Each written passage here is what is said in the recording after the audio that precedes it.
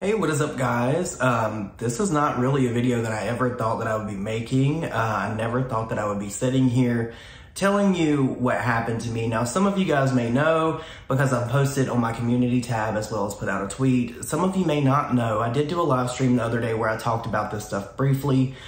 But on the early morning hours of August the 15th, the house that Nick and I were staying at burnt down.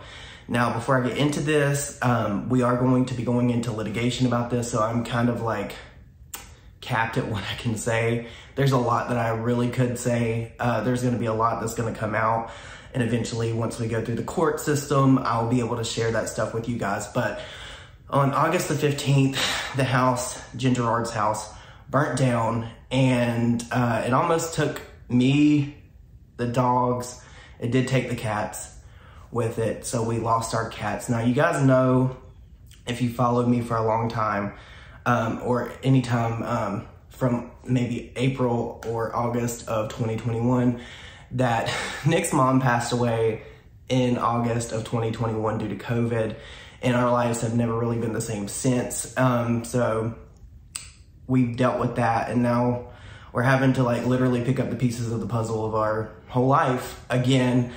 And this has been one of the most trying, hard things that I think that I've ever been through and that I will ever go through. It's not only hard for me as somebody that has been through this, it's also hard to watch Nick and all the loss that he's dealt with this, especially since the cats belong to his mother, and then to watch my friend Jen Gerard literally lose everything. Like, she had so much stuff that she had from the time that she moved out the first time when she was an adult up until now. And that devastation is very hard to like not be emotionally moved by. Now, there's been a lot of people that have asked me, Nick, and Jen how they could support us through this, because we're not doing a GoFundMe, we're not doing any of that stuff, because I feel like there's other people out there that would need that more, so we don't want to take away from people that actually really need things. But if you guys want to support us, you guys know that I have been using Hair AF. I don't know if this is going to focus, but this is my bottle of Hair AF. Let me see if I can get it to focus. It's not going to focus, but this is my bottle of Hair AF. It's completely changed my life, and right now it's 30% off. This is not a sponsored video, but if you use code Dustin, you'll get 30% off of this, as well as your whole purchase, and you'll get free shipping on orders over $50. But this is the best way to support us. If you can support Gerard Cosmetics, that really, really, really, really helps Jen. Now, if you use code Dustin, that is an affiliate code, so I'll make a little bit of money off of that as well. But you guys know the results with this stuff speaks for itself, because I was damn near balding and my hair was falling out. So I wanted to put that out there. So if you guys would like, I know that a lot of you have shown a lot of interest in this, but you said that the price may be too high. This doesn't go on sale too much, but occasionally Jen will make our codes work, and right now my code is working. I really don't have a cutoff date for this. We'll probably run it for like 3 or 4 days. We'll probably run it for like 3 or 4 days after this video is put up. I don't know when I'm gonna be posting this video. So code Dustin on Gerard Cosmetics will get you 30% off, free shipping over $50. But this stuff is like a miracle. If you can look here, you can see the before and after. It's changed my life. It's one of the many things that have changed my life. But with that said, I wanted to kind of talk about how I feel, because like, this has been jarring to me, because I just got back to some semblance of normalcy with us moving and relocating to Texas. You guys know that we're working on our candle business, and there's a lot of stuff that we put into that. It's just been setback after setback, and then for this fire to happen, and literally for it to put us out on the street. We've been moving from Airbnb to Airbnb for a while now, and it's just becoming so much. Like, we've went and looked at houses. It's just like we cannot find anything that meets our needs and that will work for us, and we're not being choosy. Obviously, we did live in a very large home. It was a mansion, but we don't even need that. We're just trying to find a place that feels like home, and it's just like we get stonewalled at every single like thing. Like, we went and viewed a house the other day, and beautiful home, everything. We were getting ready to put in the application, and then the real estate person was pretty much just like, okay, I'm gonna work on this, we're gonna see what we can do. And then they messaged us back a couple of hours later, and then just to find out that it had been in like a dispute with the divorce. with the people that were renting it out. So we're not gonna get that house, I don't think. And then we looked at another house, which is like 45 minutes away from the city where we stay. And it's just so hard to make that commute. So it's not working out for us in my favor, but I have to honestly believe that this is all happening for a reason, because I just don't think that someone can go through something like this without it changing them forever and making them stronger. I'm tired of things making me stronger. And this is a bit rambly. I'm sorry. I'm trying to do this all in one take. But I also wanted to thank a few people that have tried and actually like made us feel somewhat normal. You guys know we lost literally everything from face wash to toothbrushes, all of that. Nick just replaced my Diamond Clean toothbrush the other day. But there was some really kind people that Jen is friends with that that have sent us all kinds of things like face masks, facial steamers, like all kinds of different things like jewels. Let me just go through the list and I'll tell you guys, because I want to talk about all the good before I get into the bad. You'll understand why here in a moment.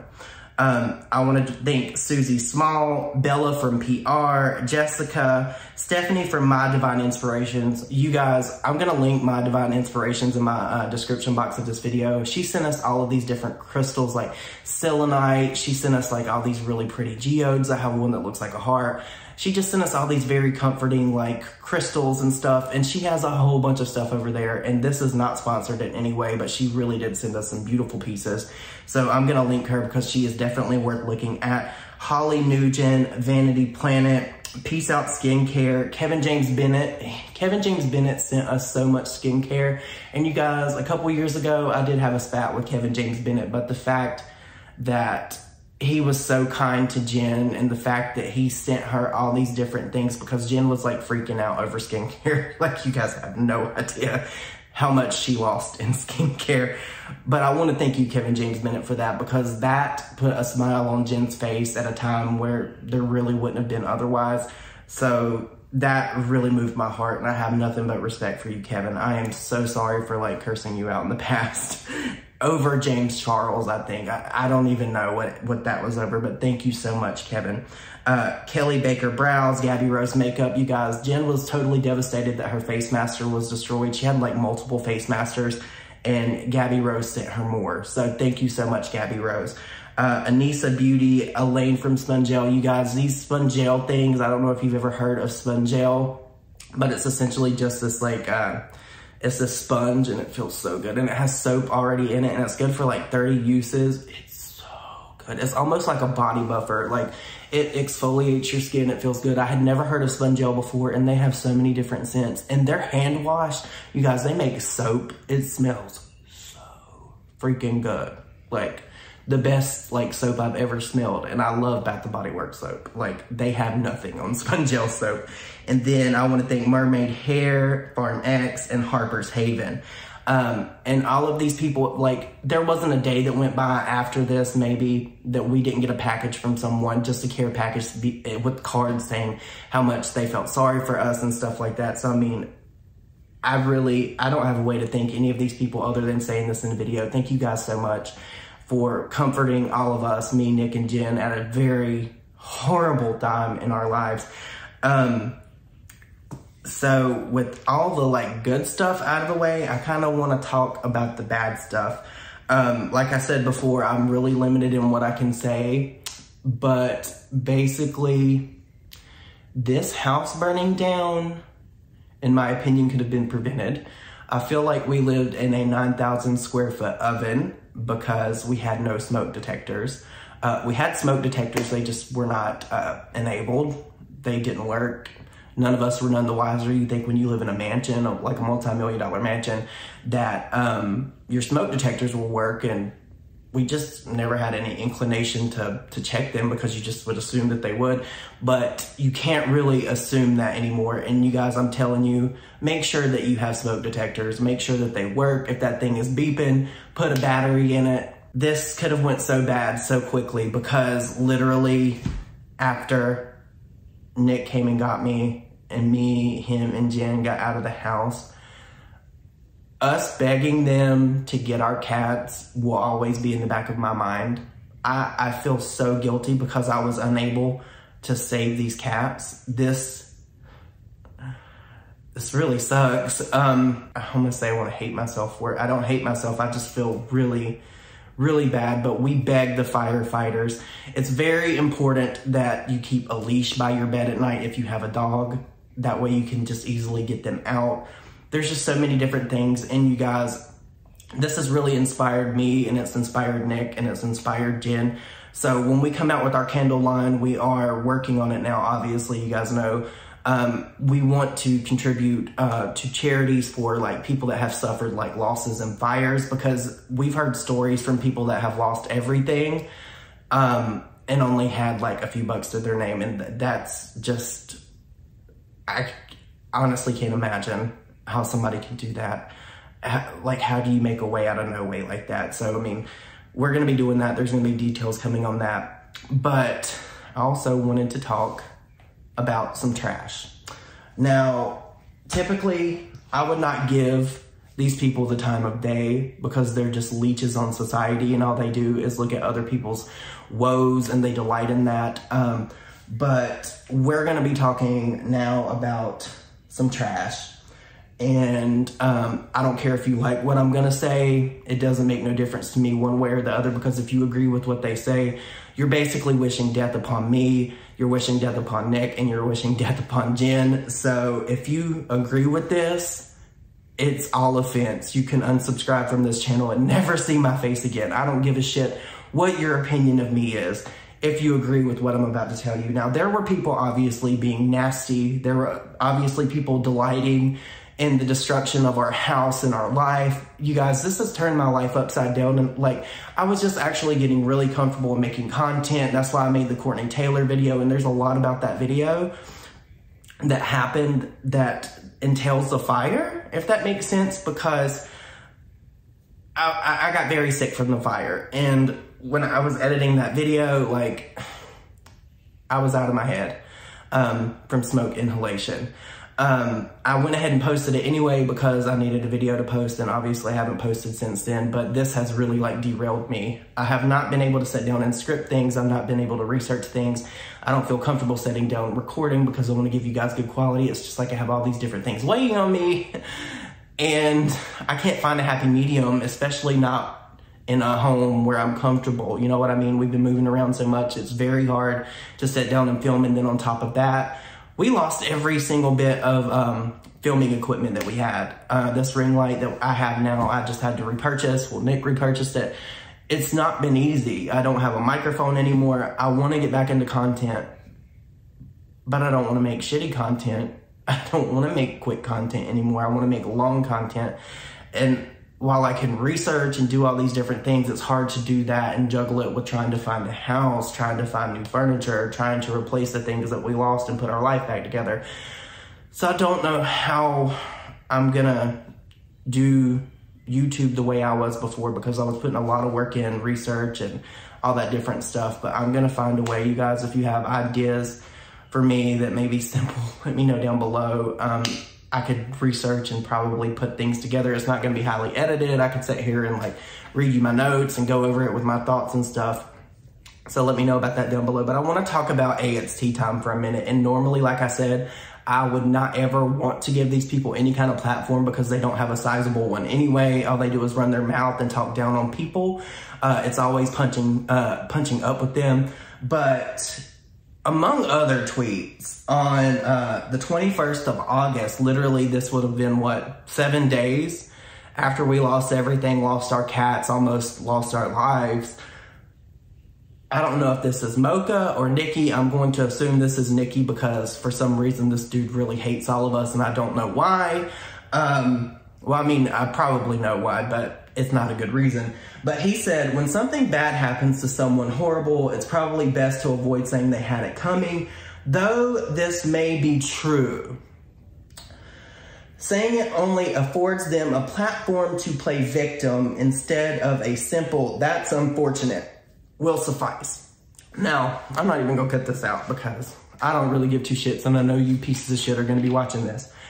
What you just said is the equivalent of wishing death upon me, because I, out of everyone, And I don't know who this was directed at, so I'm going to just take it as you directing it at all of us, because we all went through this very unfortunate event.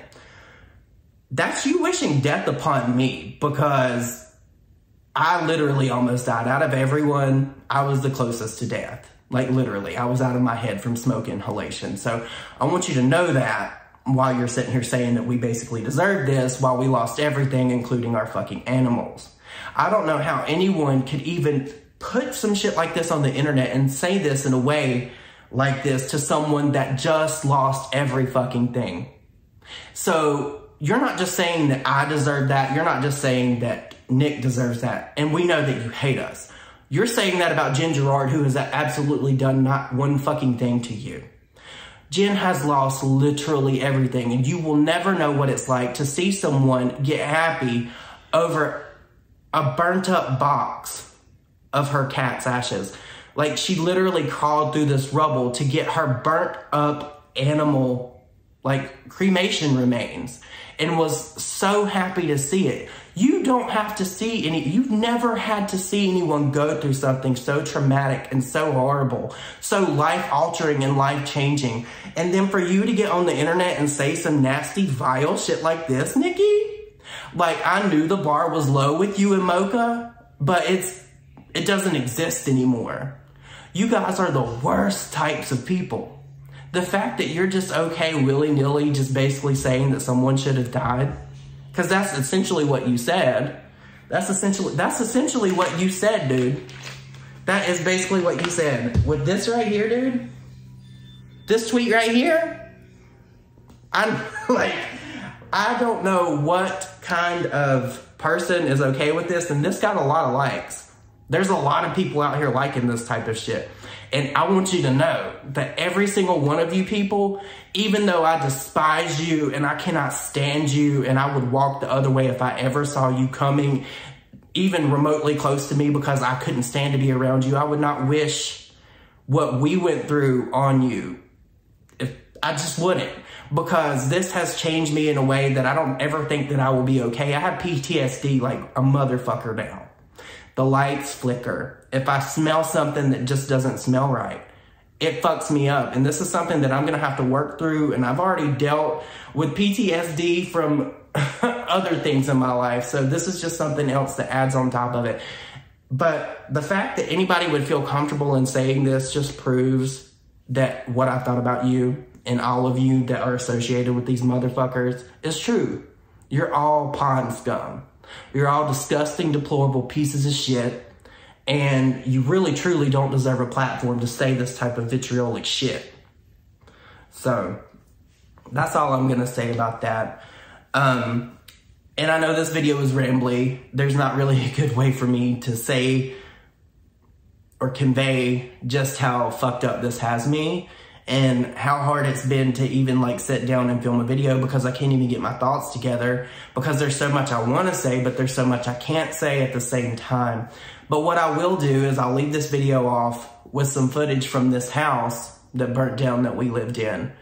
So you guys can get a good understanding of how we almost didn't make it, and how I could possibly potentially not be sitting here now if Nick wasn't awake.